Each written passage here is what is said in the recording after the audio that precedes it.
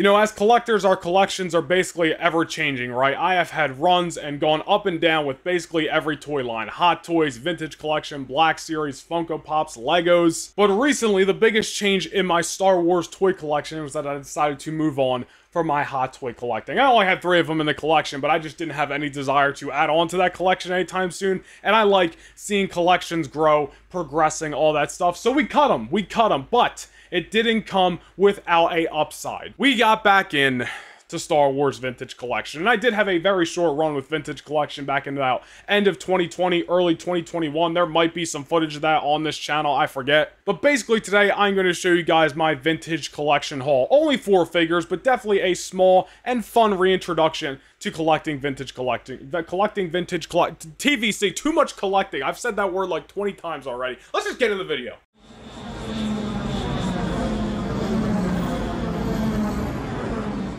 You know, the thing about my hot toy collecting was that I told myself I was only going to do prequels and Clone Wars figures, and I did stick to that for the 3 figures that I had. Now that we're doing Vintage Collection, I really don't care. I'm just going to be jumping around and getting stuff that I think is cool. But the first thing I have to show you today is actually something that I completely forgot about and I already had in my collection, and it was just stored away. 2 years ago? 2 years ago was the last time I took a trip to Disney World and I actually picked up a Vintage Collection figure while I was down there, and it was this Clone Wars Ahsoka Tano Mandalore figure. The card is a little bit beat up, and the damage, let's just go with that. The damage came from the flight home because I had to shove this in my backpack and it got a little bent up. So there is a little dent in the card right here, and you'll see a little bit white in the card. And listen, I am very nitpicky with the cards. That is one thing that I will not be overlooking when collecting Vintage Collection. I want clean as a whistle cards. I care more about the cards, honestly, than the figures themselves, but I already had this, and it's an awesome figure. I love the Clone Wars. I love Ahsoka. I am super excited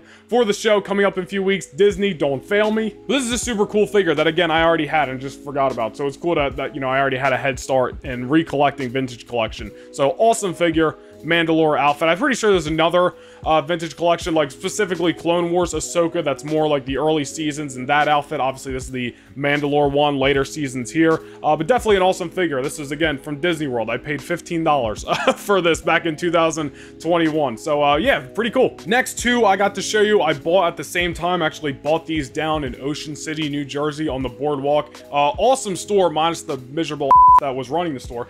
But nonetheless, we have this ARC Trooper 5s right here. Why do we, I'm saying ARC Trooper 5s because it's written out, but it's 5s, man. Everybody loves 5s. This is an awesome figure. I absolutely love again, I love the cards. The artwork on the cards is so sick. But this is an awesome figure, man. 5s.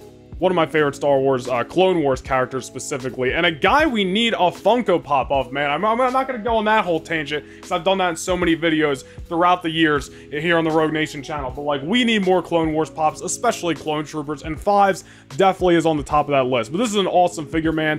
Literally, not even by coincidence, the night before I bought this figure, I was just watching Clone Wars episodes, and I watched the episode where 5s dies, so maybe the next day, I was like feeling sentimental, and then I saw this and had to buy it. But yeah, awesome figure, man. Definitely some cool detail on there. And here's the back of the box as well. You got 5s, Commander Wolf, who I really want to get, and then just a bunch of awesome figures. Obviously, I don't think this is new. I don't know when the release dates on any of these were, besides one that's brand new, which I'm going to show at the end. But yeah, nonetheless, they're new to me. So Clone Trooper, or Clone Wars, excuse me, ARC Trooper 5s for Vintage Collection. Can you guys tell I had a cup of coffee before filming this video? We're very excited today. Nonetheless, the next figure that I picked up along with 5s was my man and yours, Captain Rex. One of my favorite Star Wars characters in general, but especially from the Clone Wars. Again, beautiful artwork on the card and an absolutely awesome figure. And I had a Captain Rex hot toy. I technically still do have it, but it's packed away on Macari waiting to be sold. So if you want my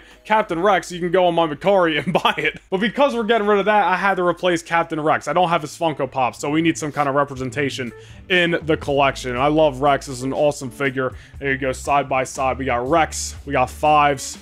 Super awesome tandem right there. And then on the back of Captain Rex, some of the same figures, a couple of different ones as well.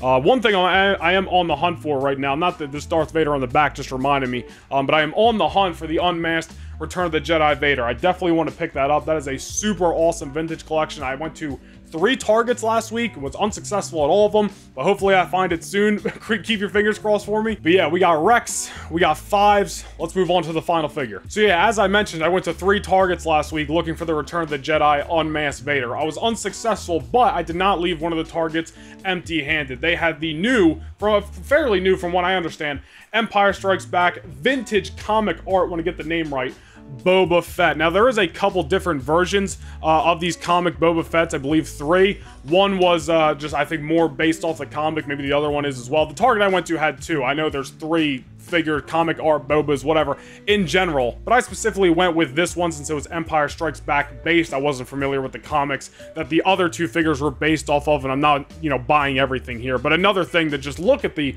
artwork on this card, man. If we can stay focused, that would be super sick. But as you guys can see, we got Bosk, we got Dengar in the background. Just amazing artwork here. Absolutely love it. And it says, and now the Bounty Hunters in that little pop-up right there. And then just look at the paint job on the figure. Just absolutely, obviously bringing those vibrant comic book colors to life. This is an awesome Boba Fett. I believe this ran like 20 bucks, which I don't know what vintage collections usually are, but I think 22 with tax. My friend Tony, aka Star Wars Sith, was able to finagle Target and got this for like, I don't even know, $1. It wasn't $1, but it was cheap.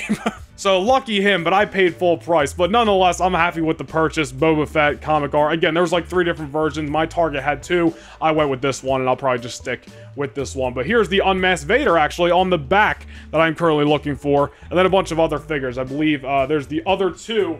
Let me go by the microphone here. The other 2 Boba Fett's on the back right here. But I'll be sticking with this one. Hopefully I can find that Darth Vader soon, though. But definitely a awesome figure to add to my Upstart Vintage Collection.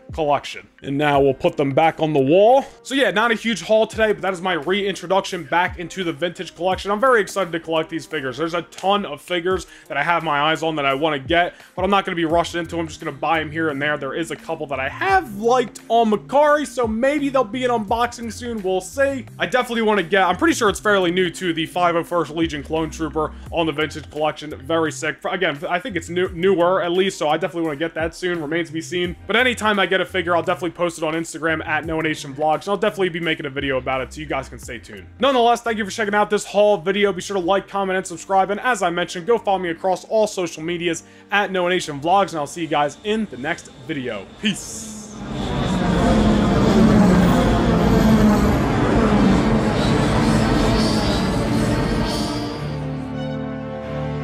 This is Rogue 2.